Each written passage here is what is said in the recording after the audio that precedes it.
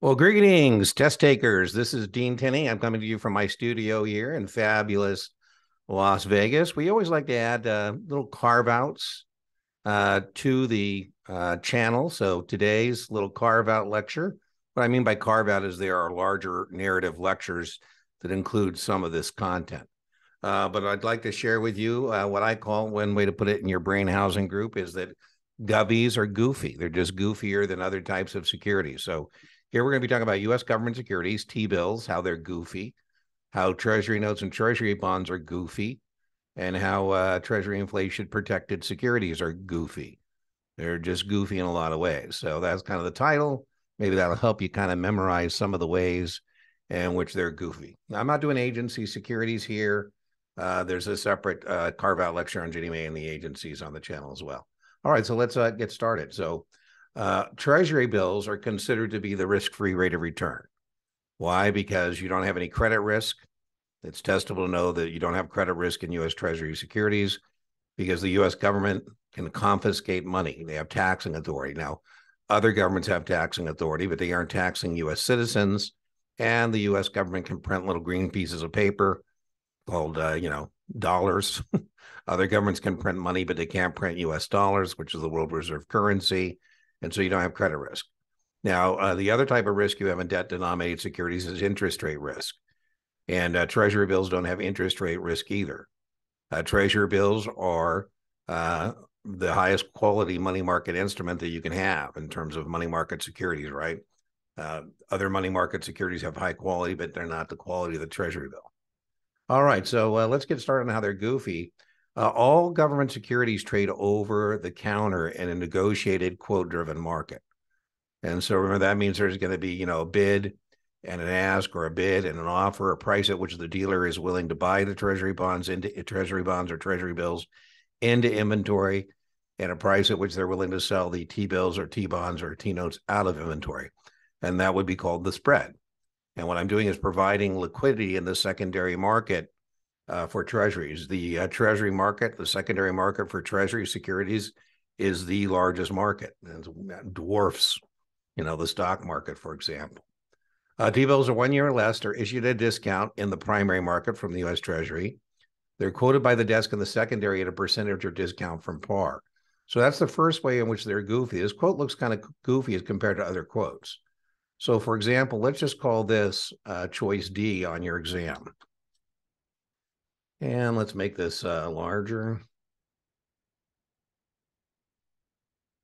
We'll call that choice D, and, in terms of an answer set. And we'll have some A up here. Let's give a different answer set here. For example, this might be what a quote of a over-the-counter stock might look like. And there'd be a bid, and there'd be an ask, and maybe it looks like this. I'm just making this up at 15.16, for example. And maybe we have a quote of a muni, and it would look like this. And maybe we have a bid, and we have an offer, and maybe the bid is 98 and 1/8. Let's put that like this. Whoop. I wonder I don't have any room here. By the way, it is testable to know that corporate to muni bonds, the minimum spread a bond desk is going to make is going to be 1/8. And remember, that's 1/8 of 1%, which is a bond point, so that's $1.25. If you get stuck on that, you can take your calculator. I'll just show you how to do that. You take your calculator, you take 1 divide by 8, and then you just times it by the bond point, which is 1% of par, and you find out that's $1.25. Anyway, so that's there, and let's say that's going to be my spread there. So the minimum spread I'm going to make in that is 1/8. And then let's take choice C, looks like this. And choice C has NAV and a POP, public offering price, net asset value, and it looks like this. So those are answer sets, perhaps on the test. I've been thinking about sometime trying to write like a final exam that just has all the different answers and not the questions, because it depends on the question what the answer would be. So let's say, which of these is most likely the quote of a treasury bill? Now, you can get this right with the Sesame Street trick. One of these things is not like the other. But when it dawns on you that what we're discussing here is a 2% discount from face, if you don't get that, you're kind of like, well, gee, how am I going to make money buying it at 2 and selling it at 1.5? I guess I make it up in volume. But a 2% discount from face value is 98, and a 1.5% discount from face is 98.5. So indeed, it still follows that. So more often than not, in fact, the way I would suggest as a test taker to approach this is usually when a customer is looking at two prices, the customer pays the high price, in this answer set 16, 98 and a quarter, or 10, or 98 and a half. But again, the quote would look different for the T-bill because it would be a discount. I don't think, rather than recognition, I don't think you're gonna have to put this into any kind of a, format like this. Just be careful. Again, the title here is goofy, and this is goofy in terms of how other things are quoted. All right, so let's move on. Treasury notes and treasury bonds. So one thing that makes treasury bonds and treasury notes goofy is that the minimum spread is much smaller. The minimum spread in these is going to be 30 seconds. As we said, corporates and munis trade in eights. Let me get a different color just to make that pop a little better. And then the other way you need to know that treasury notes and treasury bonds are goofy is that they settle T+1. Now, remember, that's goofy because that's not how corporates and munis settle. Corporates and munis, remember, settle T+2. And then remember, they use an actual calendar, which is 365. And as you recall, that's not true of corporates and munis. Corporates and munis use 30-day calendars for calculating accrued interest. So that, again, that's another way in which these are goofy, Notes 2 to 10 years, bonds more than 10. And again, what we need to be able to do is distinguish the type of quote. Again, how they're quoted is different. As we just said here, they're quoted as a percentage, or excuse me, my smallest spread here would be 30 seconds. Okay, so let's look at our example of something we might have to do in terms of practical application on the test. So as you see here, the Treasury desk is willing to buy this into inventory at 92.08. I mean, that's important. That's 8:30 seconds. And so, boom, and willing to sell it out of our inventory at 92 and 16:30 seconds. This is quoted as a discount, and it's percentage. So we're going to have to figure out the price here. So be careful, because if the question says the customer is selling, it would be 92.08. We would be turning into dollars. But here we're saying in the test, the question says your customer is buying. So we're stipulating in the question, I'm just showing you some here, that customer is buying. Remember, they buy, customer looks at two price, pays the high price, receives the low price. So what we got to do now is turn that 16:30 seconds into a quote. Now, I think 92 is easy, 92% of par. And then 16:30 seconds. Again, we're going to take our calculator. We're going to take 16 divided by 32 times 10, and we find out that's 5. And so what we should be prepared to do on the test is turn this into 925. 920, 92% of par, 5, and it's quoted in dollars. That's 925. So again, they're goofy in that they have 30 seconds rather than eights. We have treasuries. We have receipts that are created by broker-dealers who strip the U.S. Treasury securities. And then we have zeros that come from the Treasury. You don't need to know that separate trading of registered interest in principal securities. Who cares? But it's just a government zero. And all zeros, by the way, remember, we have to do straight line amortization upward called accretion. And so you're going to be paying taxes on money you're not actually receiving. So that kind of sucks. They're good for somebody who wants to lock in a rate of return. They're not callable. So, Treasury securities are goofy in that they're not callable. So you don't have call risk in Treasury securities. This is good for somebody who needs to set some of money, perhaps, at some future date. And then the last one we want to talk about is a tip. And let me give you about the nastiest kind of a tip question. The main thing is to know that this adjusts semi-annually based on the consumer price index. So let's say that I told you, for example, it was 2 years, of inflation in each year was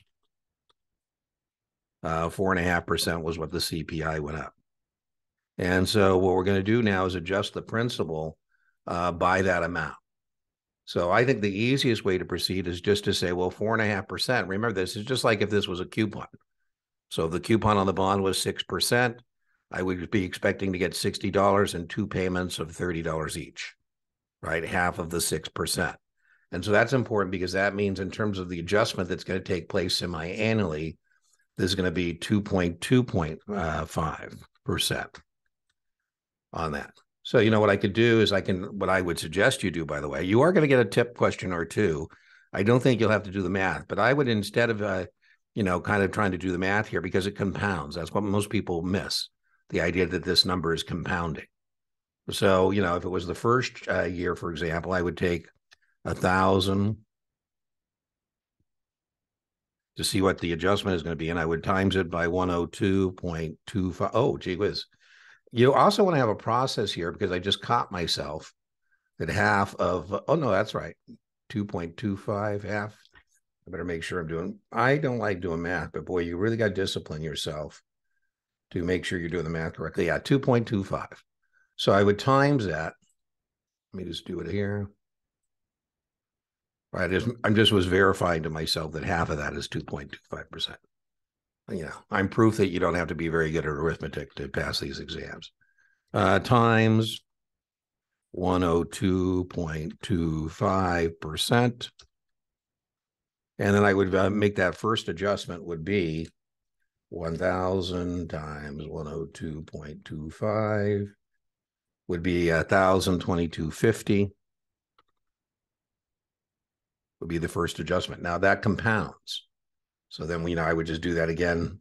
I take the next number, this number, and times it again by the 102.25. I do that 4 times, right? Because 2 years means there's going to be 4 adjustments. Now, as I said, I like to try and come up with a hack where I can avoid doing the math. So what I would have just do is, instead of compounding adjustment, I would have said, okay, well, 4.5% is $45 twice. That's $1,090. And I would just shop the answer set and pick the one that was more than 1,090. So that's how I would proceed. You're definitely going to get this suitability-wise, keeps pace with inflation. So that could also be testable as well. So again, kind of goofy, a little goofier than how we do other things. So that's the point of helping you try to remember how treasuries are goofy. Let's clean up our slide. Taxation. Well, the states and municipalities, and I'll just pick the state of New York and New York City, would like to tax me on interest I receive on Treasury securities, but cannot. So they're tax exempt at the state and local level. Again, that's not true of a corporate bond. That is not true of a corporate bond. May be true of a muni bond. The federal government, the U.S. Treasury, can and will tax you. They are taxable at the federal level. And again, that's goofy. That's different than munis, for example. The advantage, they're extremely safe. There's nothing safer because there's no better credit quality than that of the United States government.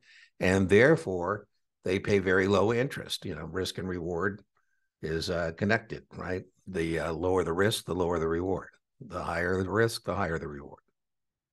So here's just a nice overview of the direct obligations of the U.S. Treasury and their book entry. Now, what book entry means, again, is goofy. There is no physical certificate. So you're confused if you buy a Treasury security and you say transfer and ship, because there is nothing to transfer and ship. The U.S. government has you on the books, and they'll send you the appropriate checks at the appropriate times. And so that's what book entry means. There is no physical evidence of your ownership. There is no certificate. That's what that means, to say that a security is book entry. Okay, so I hope you found that little carve out helpful. Remember, inch by inch, your exam is a cinch. Yard by yard, your exam is hard. I'll be posting this into all the playlists in which it's an appropriate topic to be tested on, which is your SIE exam, your Series 7 exam, and your Series 65 exam. See you for the next installment. Bye-bye.